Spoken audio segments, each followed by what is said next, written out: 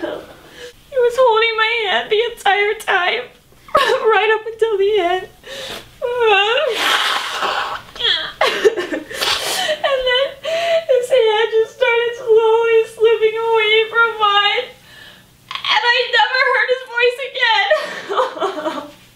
Oh, it's all my fault. I should have told him I loved him. I should have told him I was sorry, but I didn't because I had too much pride. Sophie, it's not your fault. I just wanted him to love me like I loved him, but he did love me and I just didn't know it. I was just so stupid, but I just wanted to love him. Sophie, he forgives you. And it's time you forgave yourself. Oh.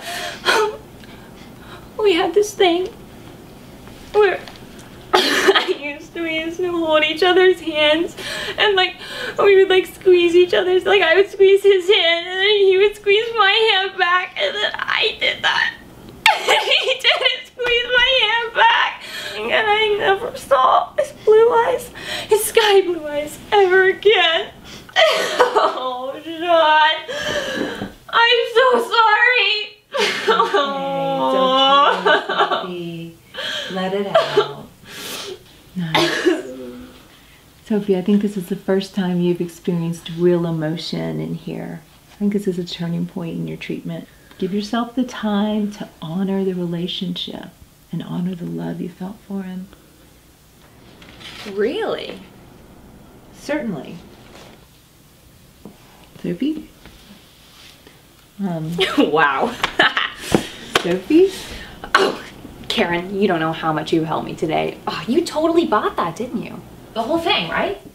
Every bit of it. I'm going to nail this audition. Oh my gosh, thank you so much. Thank you. I even forgot like the main line of that whole monologue. And you still, oh, this is great. Oh, sorry, hold on, let me get this for you. Oh, thank you so much. There's no Jean? No Jean. You're the best.